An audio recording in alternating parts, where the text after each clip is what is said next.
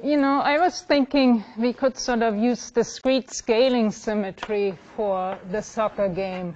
So I think if I think about the FIFA rules that I looked up, it's something like 100 meters here, something like 64 meters here. But, you know, I also figured we're not going to have 22 players. So I was hoping, you know, maybe we could get 7-7 or something. So what that would mean is we would take our field, and maybe if we want to keep the same sort of square footage, then maybe what we do is we multiply everything by 7/11, which would be this.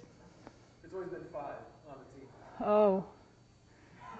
Yeah, but here comes the problem, right? If we have 5 and we divide by 2, we have 2.5. And this illustrates the discrete scaling symmetry, because if we have 2.5, that's not allowed unless we play 2 against 3. Anyways, so I would argue, right, what we have to do is we have to apply some sort of discrete scaling symmetry, and hopefully that's one aspect that I'm going to come to today. So maybe we need to do something like 2/11 or so, which would be allowed scaling. But, you know, I still argue we can't really split a person in 2. So not every number is allowed. Anyways, so this does sort of provide a somewhat smooth transition to my talk. So somewhat smooth. I'm going to start off by telling you a little bit about what is unitarity, just to make sure that we're all on the same page.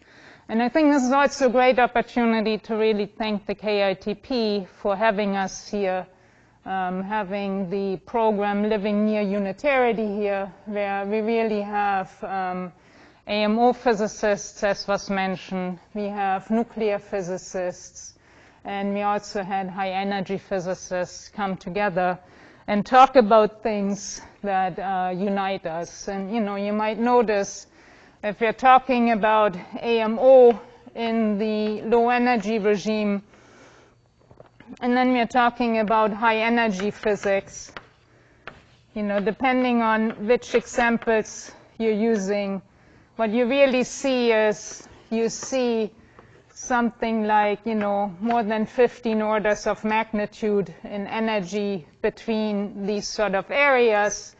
And so clearly it's not that energy scale that brings us together here, but it's something a little bit different. And hopefully I get to that sort of in the second part of my talk. So let's start off with living near unitarity. So I think I can remove this nice illustration here.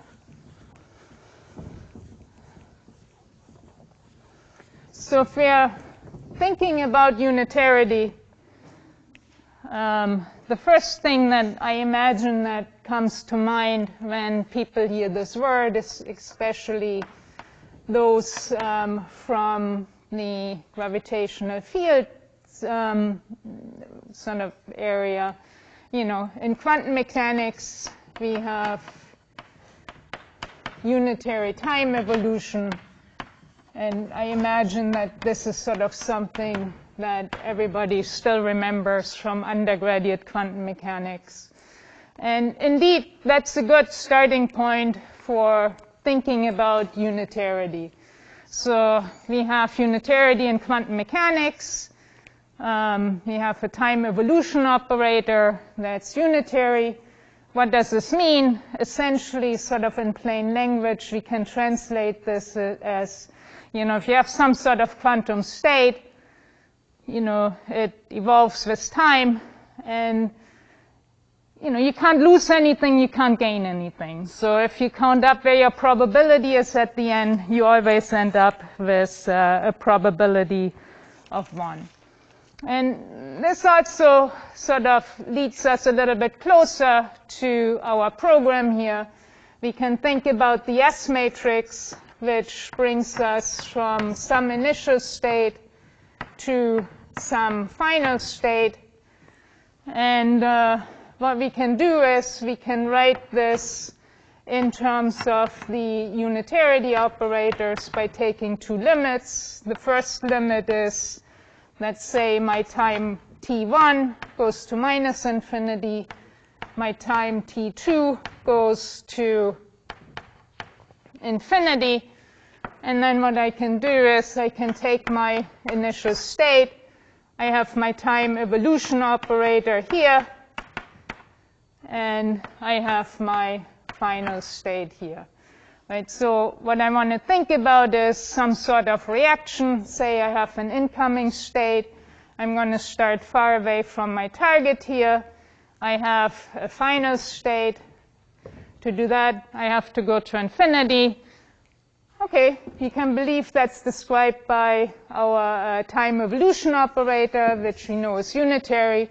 So we're going to have an S matrix here, which is also unitary.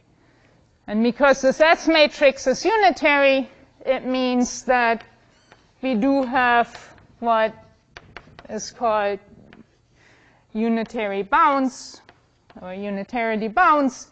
And essentially, what this means is, if you go through the math, that if we have this S matrix here, because it is unitary, there's some constraints on scattering observables.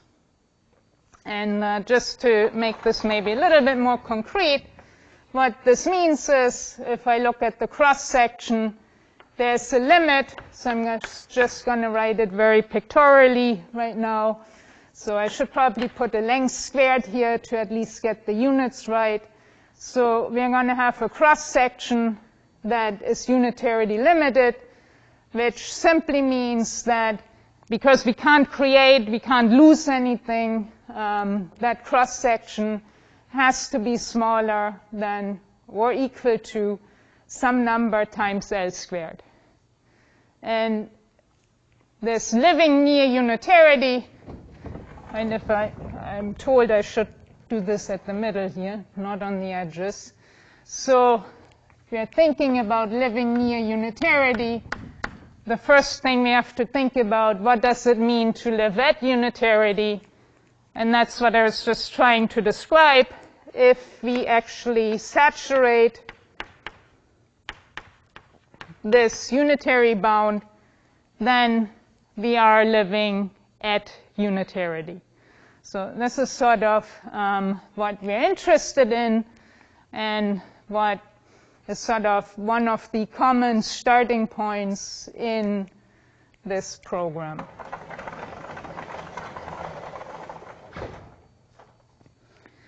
So let me maybe make this just a little bit more explicit, because what I want to do is I want to give you a feeling for sort of a quantity that we're going to be using quite a bit, which is the S-wave scattering length. But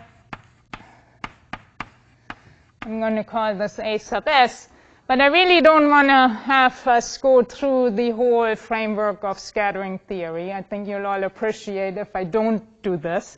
So I'm going to yeah, OK, good. At least we're on the same page on something. So but you know, I don't have to do this to sort of introduce what I want to do. So let me say I'm going to look at my sort of simple situation. I have a plane wave coming in. Again, you know, you might recall all these things from your intro quantum course. I have a scattering center here, and then we're going to look at the outgoing wave. And of course, one of the things that we're interested in this program is looking at sort of consequences on scattering observables, scattering physics near unitarity.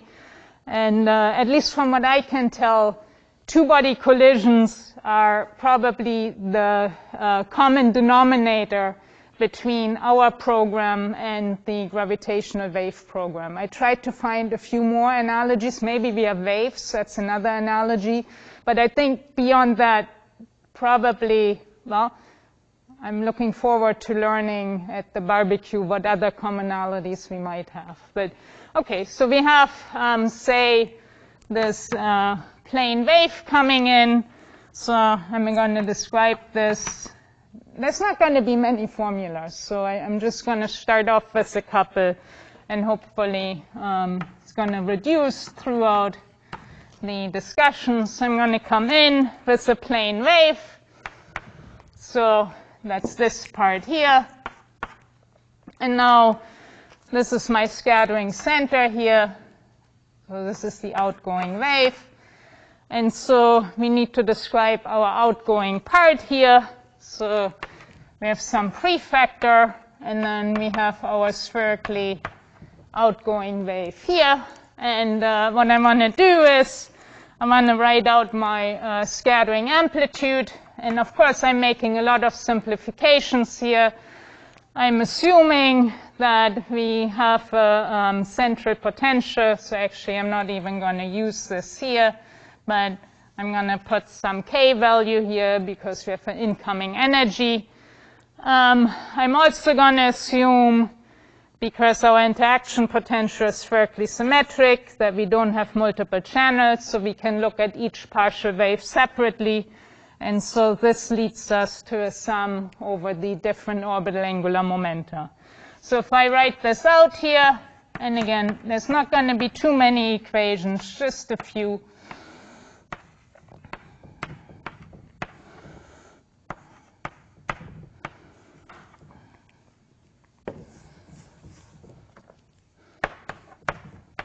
My polynomial here. So again, the details are not too important.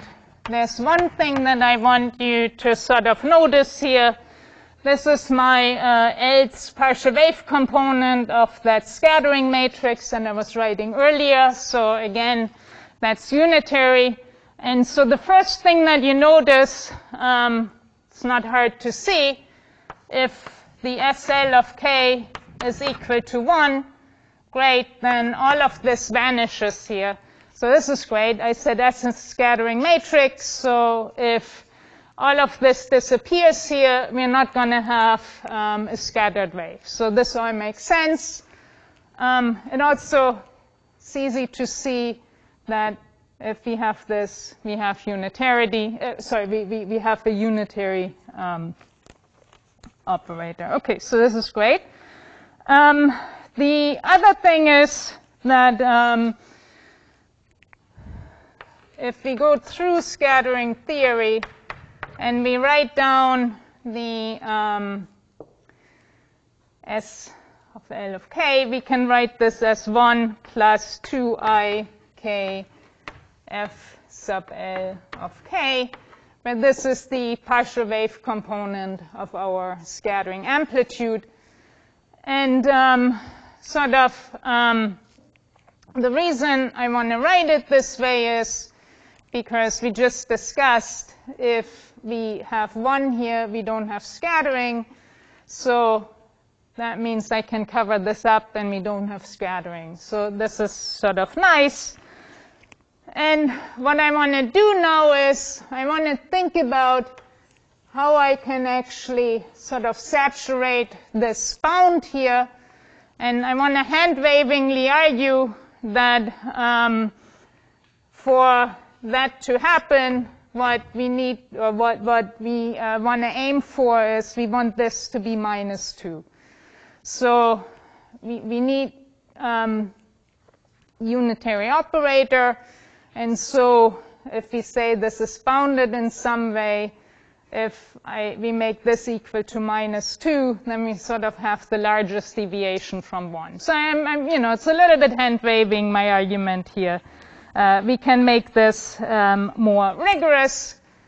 But what follows from this, and this is an important aspect, if I now go to the L is 0 channel and say, this is what I want, and we now write down what the partial wave component, the L is 0 partial wave component of the scattering amplitude is, then we see that this has to be equal to I over k for this to be equal to minus 2. Okay, so this is going to be, in quotation marks, sort of maximal scattering. Now, of course, I can do a slightly more detailed calculation. And again, I'm going to be done with equations very soon. So if we work out the full expression, we can write this as minus ik plus k cotangent delta naught of k. So this is just our L is 0 phase shift. And then this part we can write down in the low energy expansion. So k cotangent delta naught of k is equal to minus 1 over AS plus 1/2 R effective k squared plus a bunch of other terms. So the point that I want to make here is that hopefully you can see, right, this is sort of what I argued we want to have. Now we can look at this expression here, where I've written it down sort of in its full glory. So it means that this part here has to vanish. And then we can look at this expression here. And what we see is, let's for now assume that we can sort of look at an ideal case and say our effective range is small. Actually, I'm going to set it to 0, so we don't have any effective range corrections here. Then you see that 1 over AS has to go to 0, and this in turn means that our S-wave scattering lengths should be infinitely large for us to have maximal scattering and to be sitting at unitarity. So this is our point that we want to live next to. So we want that S-wave scattering lengths to be infinitely large, and we want the effective range, the shape parameter, whatever else comes here in that expansion, to be equal to 0. And then when we live near unitarity, well, we got a bunch of options. We can make this a little bit less than infinity, and we can also turn on the other parameters in our theory. And so that's sort of where we're living, or how we are living near unitarity. So if I now go back to, if I now go back to the cross-section and I write that down for the case where we are in the lowest partial wave channel, then what we see is that when we are at unitarity, this is 4 pi over k squared.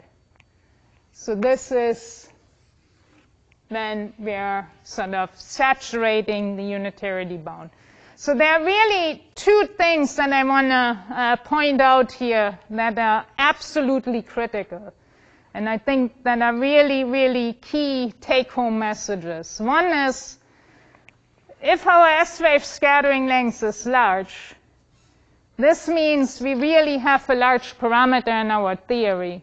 And this means that if we are at unitarity, or eventually we're going to live near unitarity, this means that we do have a large length scale in our problem, and that really suggests immediately that we are not perturbative.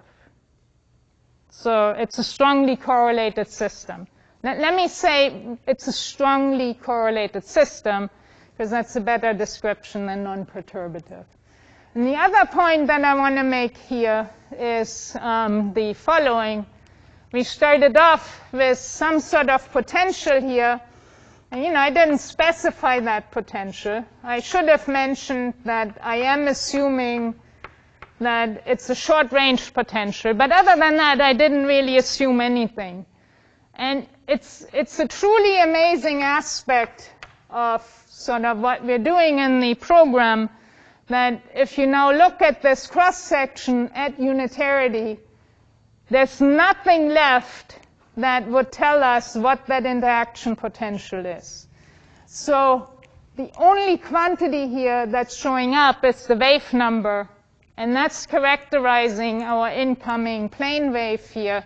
So we are completely independent of the microscopic details. And you can already see this by this sort of simple scattering framework. And this also suggests that because we are independent of the microscopic details, this really gives us an avenue to say, hey, right, if we're in the low energy regime, we have, say, two atoms colliding. But if we're looking at nuclear physics, okay, I should give these names. Because if I draw my nuclei and they're colliding, they also just look like blobs. So, right, whether we have, say, nuclei colliding, or whether we have atoms, say, colliding, at least when we are directly at unitarity, the microscopic details of that interaction here are completely disappearing from the framework. And this also means that we have a way to connect physics that is occurring on very different energy scales and very different length scales. So those are sort of the 2 points I want to make here. This goes away, and well, goes away in the sense it's infinitely large, doesn't set a scale. And so we don't have any microscopic details left in our theory.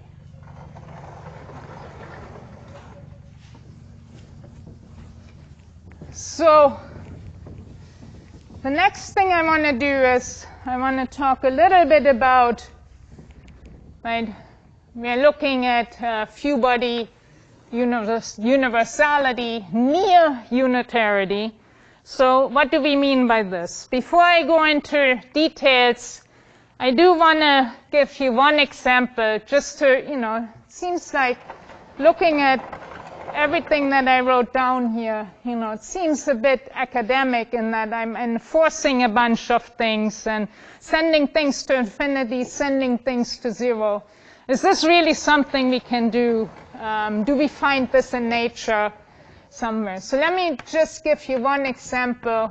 So let's say I have what we call a two-component Fermi gas. This is actually a very nice ideal realization of the system. In this case, for now, let me assume that these are atoms here. And these pseudo-spins up and down, they're realized by having different hyperfine states. So I have an atom in one hyperfine state, an atom in another hyperfine state. The other hyperfine states don't matter, so effectively I just have spin up, spin down. So these are pseudo-spins. And it turns out that in ultra-cold atom systems, they're Feshbach resonances.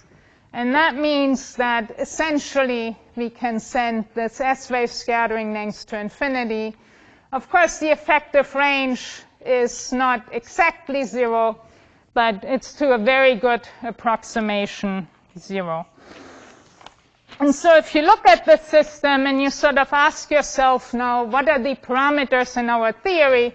Well, we have an infinite scattering length. That's gone. It doesn't set anything. We have assumed that the effective range is zero, so that doesn't set a length scale. So what do we have left? We have left a density, or if you prefer, an average particle spacing. And if we assume that we have temperature in our system, we also have the de Broglie wavelengths.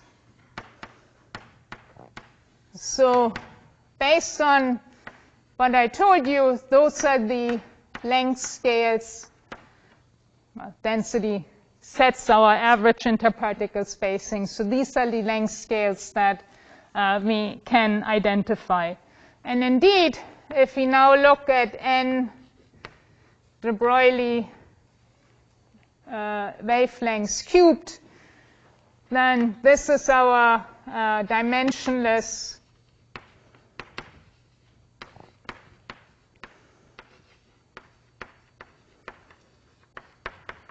parameter. And what you can do now is you can actually look at this in the limit where this is fairly small. So that means that we are above the transition temperature of our two-component Fermi gas. So we have a relatively high temperature, but not so high that we have to worry about other partial wave channels. So we want to stay in the S-wave channel.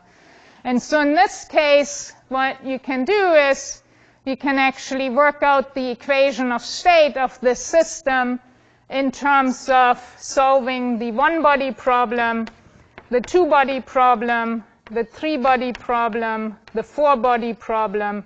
And so for consistency, I should really use, sorry about that, I should use the same. So these are my atoms in different hyperfine states. So these are the different portions that I have. When I look at the four-body problem, I should look at 3 up, 1 down, and 2 up, 2 down. And so, of course, single particle we know how to do. We do know how to solve the two-body problem, right? So you can sort of see I'm moving toward few-body physics and giving you an example here where I'm using few-body physics to describe my many-body system. And I'm arguing that what we can do, this is essentially just the standard virial expansion or virial equation of state that you might remember from StatMech and thermodynamics. That you can solve the one-body, the two-body, the three-body, the four-body problem. And that way, you can build up the equation of state of the many-body system. And this also tells you, why am I interested in few-body systems? Well, these problems on their own are actually very interesting. My group worked on calculating the four-body or fourth-order virial coefficient in the zero-range limit quite a bit. So what we did is we developed a path integral Monte Carlo formalism that can actually account for zero-range interactions at unitarity accurately. But then, putting this together, using few-body physics, we can describe many-body systems. And that is one of the interests that we have in this program, namely to connect the few-body and the many-body worlds. This system has been realized experimentally. And this is not just sort of academics. The virial equation of state is actually used in the experiment to extract the temperature of the system. So they do have a density profile in the wings of the densities of the profile. The density is very low. And that means they are actually in the regime above the transition temperature. And they use the virial equation of state, the virial coefficients, to actually, from experimental data, help calibrate the temperature. So it's also of practical interest. Now, I haven't sort of told you about universality in detail and then deviations from universality.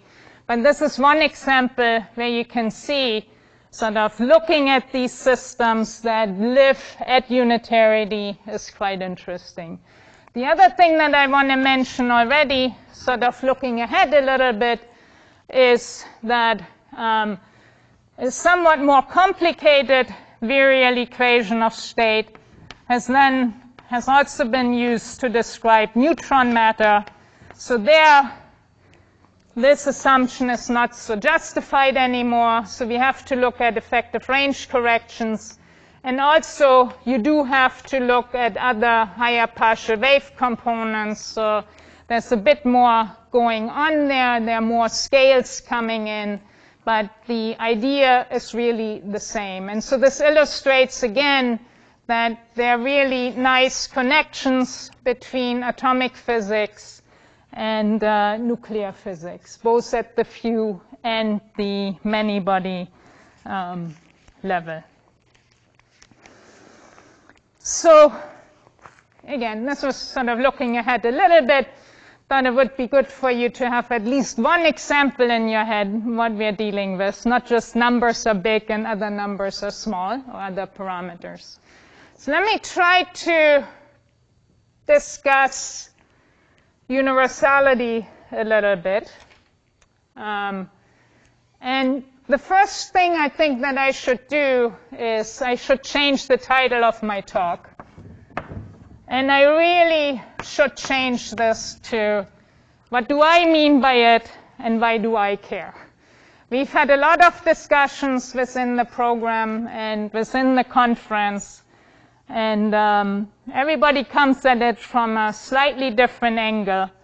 But this said, hopefully there are some commonalities that folks here agree with. If not, you'll meet them at the barbecue and you can discuss different viewpoints on what universality is. So let's discuss that a little bit. Last week, we had a very nice conference. I guess I should say that I organized it, but it was a very nice conference. I co-organized it, so many thanks to Chris, Alejandro, and Olivier as well. We had a very nice conference, and one of the speakers was Nobel laureate Eric Cornell. And he started his talk off by saying, okay, few-body universality, what is it? Well, I know it when I see it. Okay, I could adopt that viewpoint, but maybe then the talk would be over. So maybe I don't quite do that. So I try to fill this in with a little bit of the meaning. And to do this,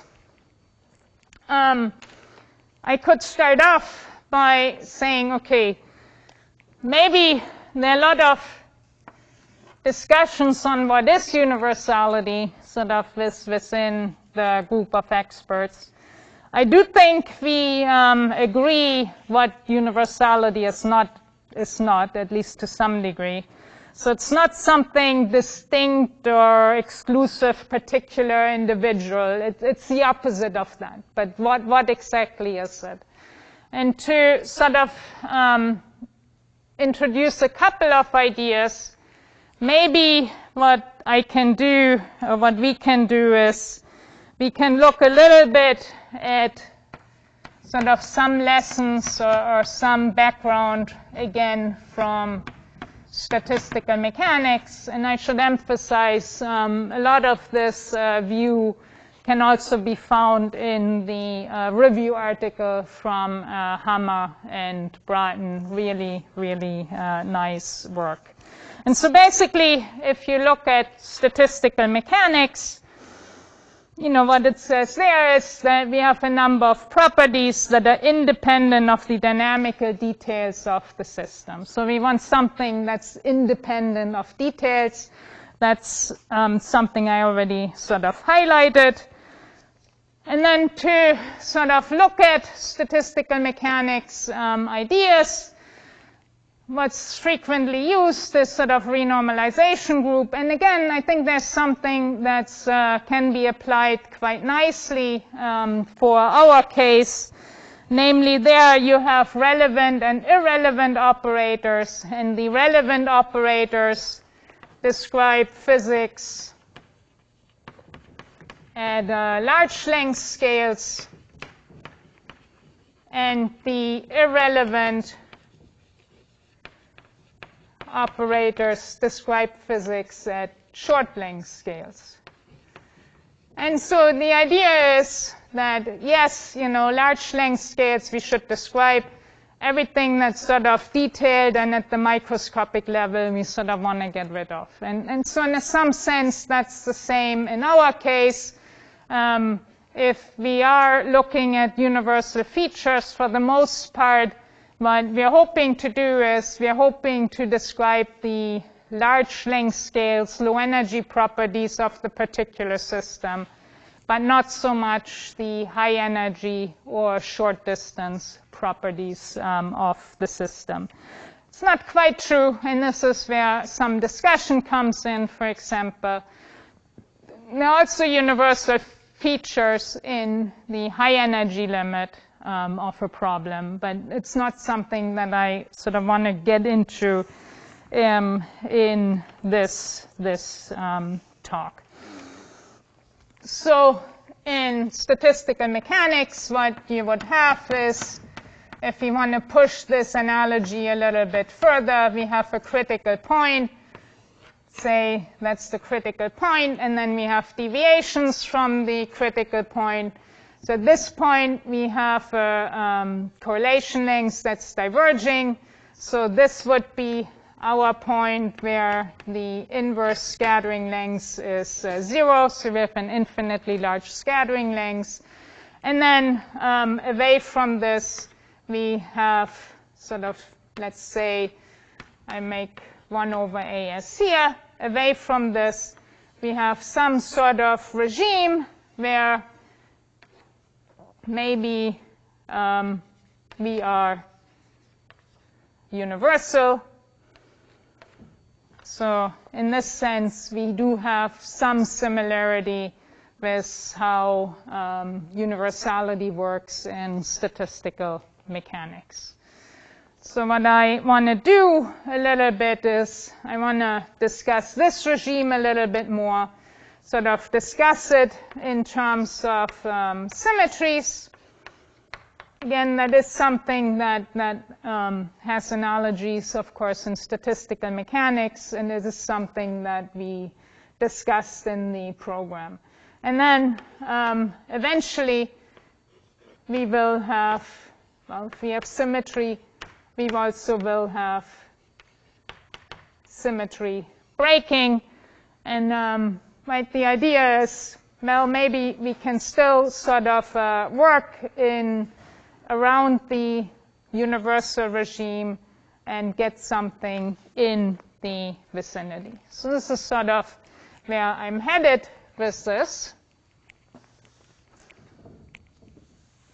Actually,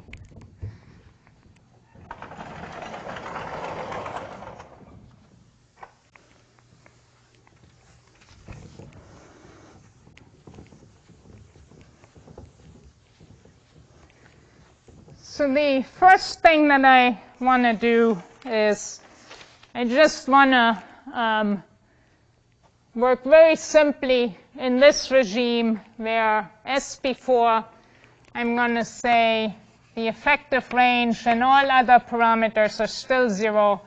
But what I am going to allow for is that the S-wave scattering length is finite now. So we are living near the unitary point now. And so if we ask, what is the symmetry that we now have, we can look at, again, I'm going to use a very simple example. I'm going to say, let's look at the similar scattering process as before. I'm going to use my relative coordinate now, have the reduced mass, so we have kinetic energy. Everything is non-relativistic, simple Schrödinger quantum mechanics. Let me just say we put our scattering lengths into the theory. So we have, for simplicity, say a delta function interaction. And say this is the Schrödinger equation that we want to look at. Time independent, very simple. Alternatively, of course, I could write this down as the time-dependent part. And then I should, of course, also put this in here. So let me remove this. OK, so just, again, simple two-body problem. S-wave scattering length is the only scale here. And what we want is we want to sort of think about what is the symmetry that we have in our problem. And this is a very simple symmetry, right? If we send AS to lambda AS, we send R to lambda R, and we send T to lambda squared times R. You can plug this in, keeping in mind that my delta function has units of 1 over length to the 3. You'll see immediately that this gives us the same equation. So what this means is that we have a continuous scaling symmetry here. And the idea is now, right, if we have a continuous scaling symmetry, this means it's universal. We can multiply things by any scale we want. So lambda is just some number here. So it's different from the example I gave at the beginning, where I looked at the soccer field and I said we can only use discrete values. Here it's any value that's allowed. And then this also explains how it can be that we can apply one and the same theory to, say, 2 atoms or 2 neutrons, because we have the scaling parameter here that allows us to really make the system go from small to big. And so we have the same theory that can describe things at different length scales. So, of course, this is very simple, right? It's take a balloon and you blow it up and you reduce its size, but it's still a balloon. It doesn't look any different. We just so and this sort of treatment has been applied. It's something we discussed also during the program.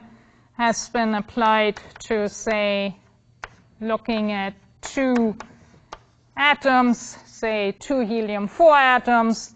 But a similar framework also gives a reasonably good first-order description of, say, the deuteron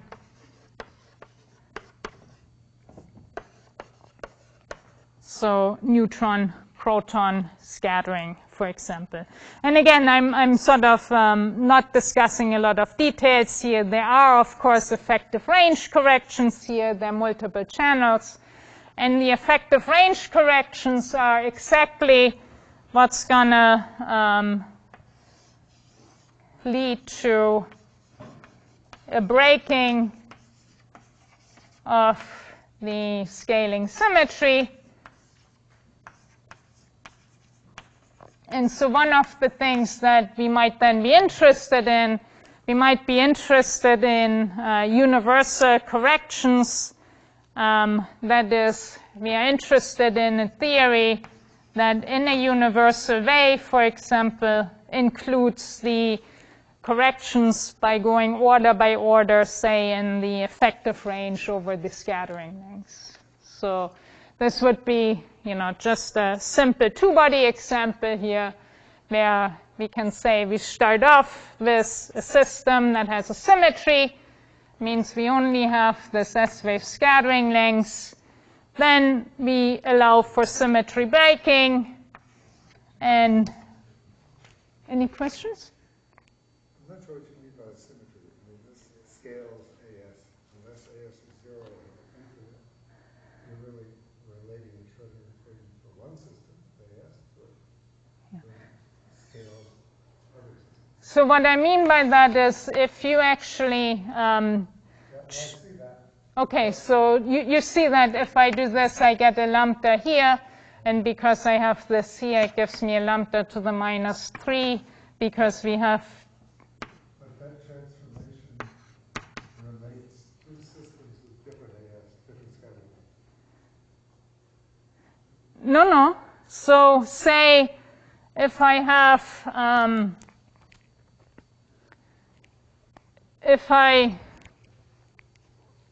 well, okay, I think I see what you mean in terms of an absolute scale. So say I look at,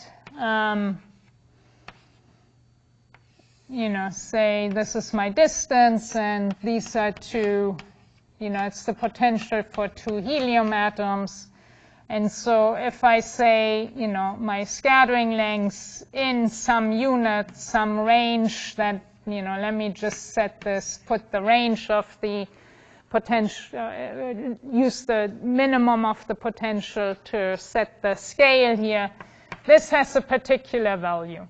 Or I can even say, right, the scattering length in absolute units is of the order of 180 A naught.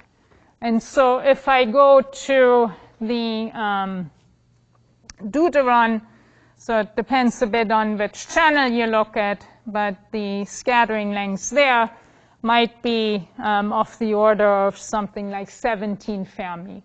And so what I'm arguing, or what sort of the point that I was making is that you have the scaling parameter, and all I'm saying is, right, if I have my balloon that's really small at the scale of a few Fermi, I can blow that up. It's still a balloon. It's still the same thing.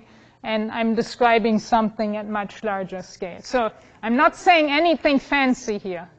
But it's just, I don't see the symmetry though, because AX, for a given problem, like helium-4, helium-4, AS is fixed. Right? Make this transformation, you're relating that problem to neutron plus proton, deuteron problem. No, I agree with you. But if I say, look at the wave function, and you know, I just plot my wave function in the zero range approximation, which would look like this, right? We only have a scattering length. And now I want to apply this to, say, this is the atom-atom one, so I apply this to nuclei, right? I can make it this small. So I'm not saying anything deep at this point, but I am saying there's a symmetry in the problem, and that this continues. Usually there's some current of charge that commutes with the Hamiltonian. I don't see that if AS is fixed as it existed. What is the operator that commutes with the Hamiltonian? I might add in AMO, you know, AS is not fixed. Sorry? AS is not fixed because you can tune it with the magnetic field, you know, in cesium they tune it from 100 to 20,000. I'm going to say the symmetry is that scaling is important. The symmetry is some charge, some operator that commutes with the Hamiltonian. So what is the operator here that commutes with the Hamiltonian? Yeah, we can go through it afterwards. Let me sort of, I mean, I think there are two things sort of that I want to highlight here. One is that, right, because of this scaling property, this continuous scaling property, what I can do is I can connect systems at different length scales. So that's the first thing that. But then you're saying that to go from one length scale, one problem to another problem, you have this operation scaling. But that's not a symmetry of a particular setup. It's not a symmetry of the helium-helium scattering or helium-helium problem. It's what we're going to call problem. The symmetry class of all chemistry body interactions. Yeah, so let me sort of continue, see where we go with this, and then we can come back to this point. And then the other thing that I sort of want to highlight, and again, I mentioned this earlier, that is what Chris pointed out, that the S-wave scattering lengths can actually be tuned in atomic systems. So it's actually a very useful tool to map out what is happening as we move along this axis here. where we have the attractive or negative scattering lengths on this side and the positive scattering lengths on this side. So as we go from, in the case of fermions, from the BCS to the BEC crossover. So if we just have the scattering lengths, as I mentioned, the problem is relatively simple, but there are a number of universal numbers that we can derive. So if I come back to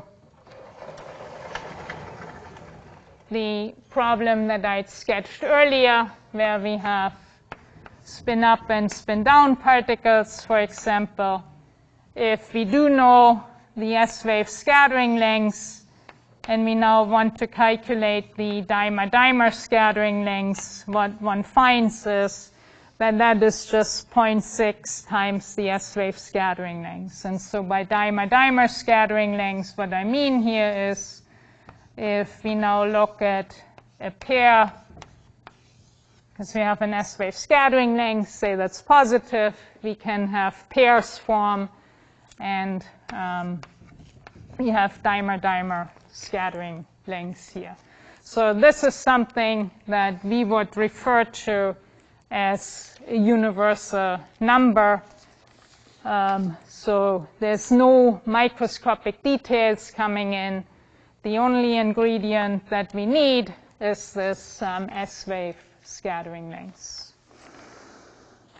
So it gets a little bit more interesting if, as an example, we look at the case where we have where we don't just have the, say, spin-ups, where we don't just look in the two-body sector, as I did with the helium-helium example, but say we look at 3 identical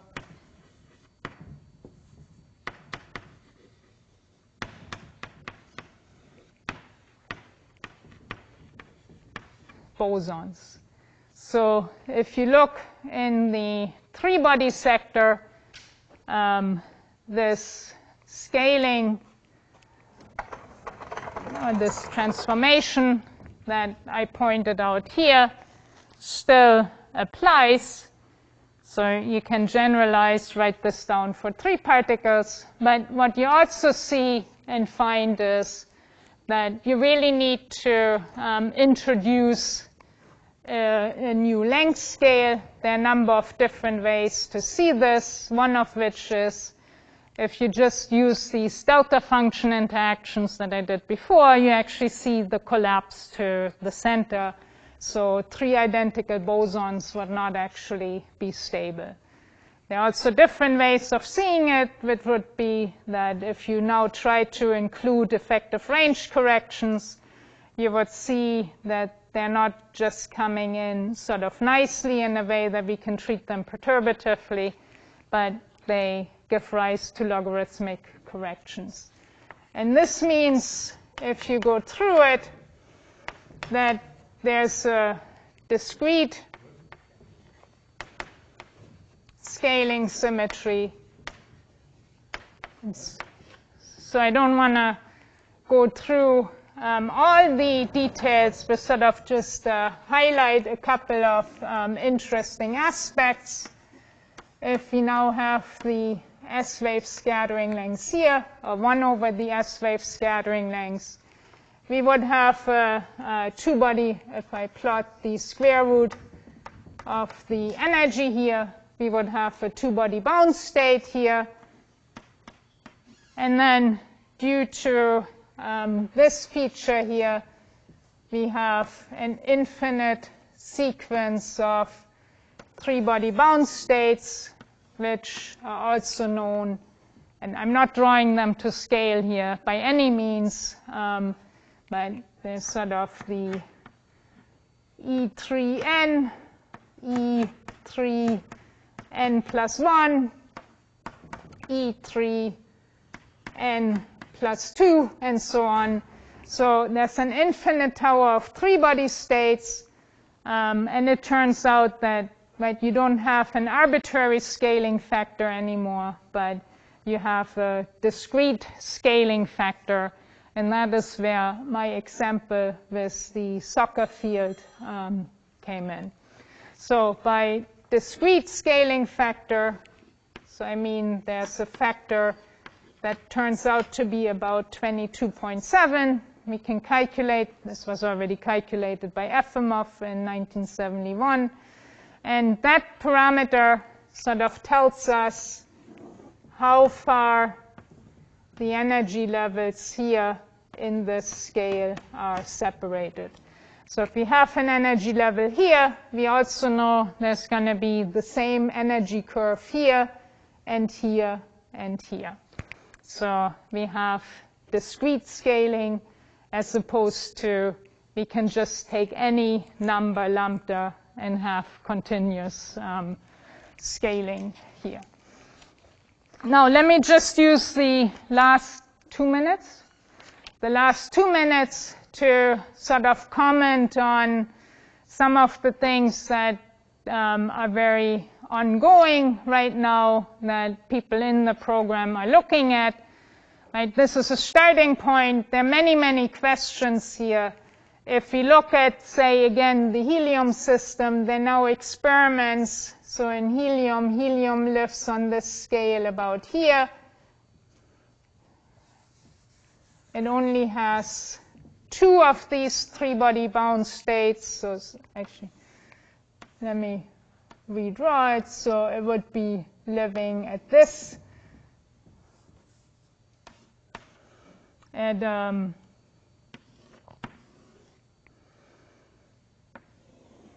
this scattering length here. So there's one ground state. There's an excited state.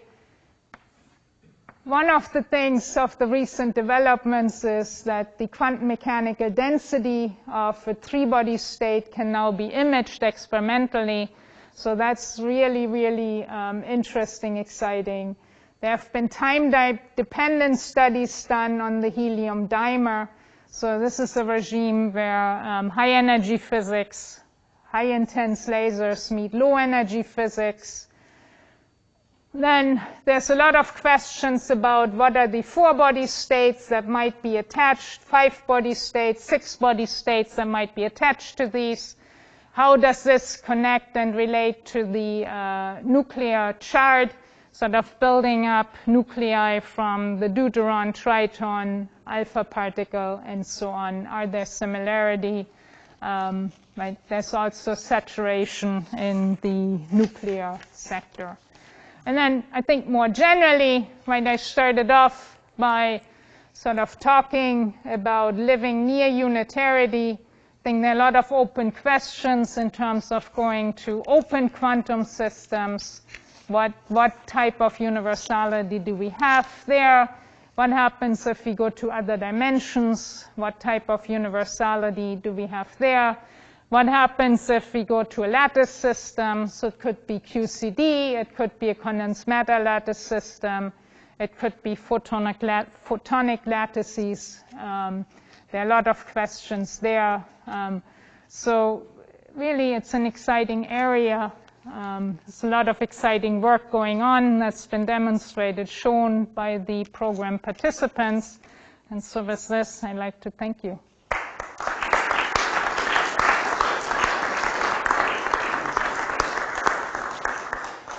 More questions? Yes. No, maybe just a comment on this question. I think she means a similarity transformation, and it's a scale symmetry only at the unitary limit itself, where the scattering length goes infinity. Right, but I was a bit confused. It looked like you were trying to argue that AS equals infinity is like a critical point. You go from one phase to another, and the phases are distinguished in the lambda paradigm by some order parameter, which vanishes like 1 over AS, and there is symmetry breaking on one side and symmetry on the other side. But that doesn't look at all to me what you have. Similarity transformation transformation relates one theory to another, to different ASs. The operator you would need would be the dilatation operator built out of X and R and P, quantum mechanics, plus something which was DDAS, which is not an operator in the Hilbert space of two atoms. It takes you to a different theory. So I don't see the analog with the Langdon paradigm along this axis and the unitarity point being a change of phase, or a change of phase from symmetry, the onset of symmetry breaking or the onset of symmetry, right? Yeah, I mean, I would argue there's still inspiration coming from that analogy, in that we have. What is the order parameter? 1 over AS? You need some. Anyway, the symmetry you're talking about is not a symmetry. I mean, the BEC BCS crossover problem, it's a crossover, it's not a phase transition. So, but you do change from a Bose condensate on the positive side to a BCS paired fermions on the other side, depending on the sign of 1 over AS. Oh, but there, you know,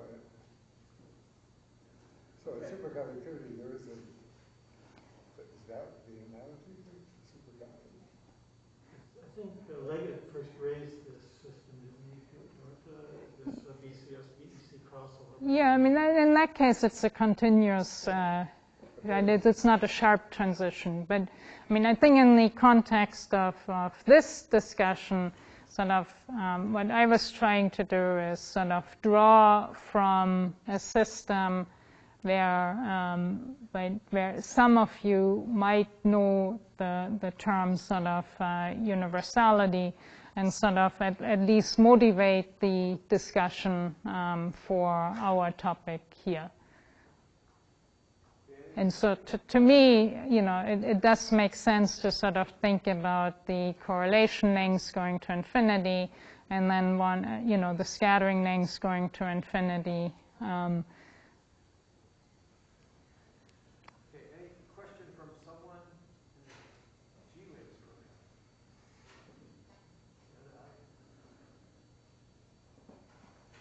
They're all holding for the barbecue? So what is the other? I have a question. Please. I have a question. You show nicely how scaling variance arises from changing the scattering length, but in principle this is not the only parameter with which I can play with in my effective range expansion. If I would keep the scattering length infinity, so the first term is 0, and then I use a finite range, can I still define a theory with that, and I would have still some sort of scaling variance in this case? Yes, it scales the effective range.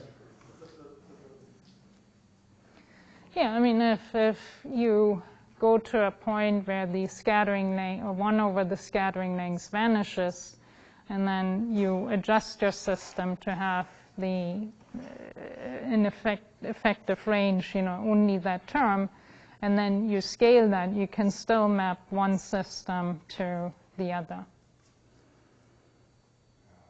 Or changing the 3-body parameter. Yeah, I mean, you know, this is to start with at the 2-body level, yeah, and then in the 3-body sector, you have to go and look at what you would get. Okay, Doerte, thank you very much, and see everybody down at the beach around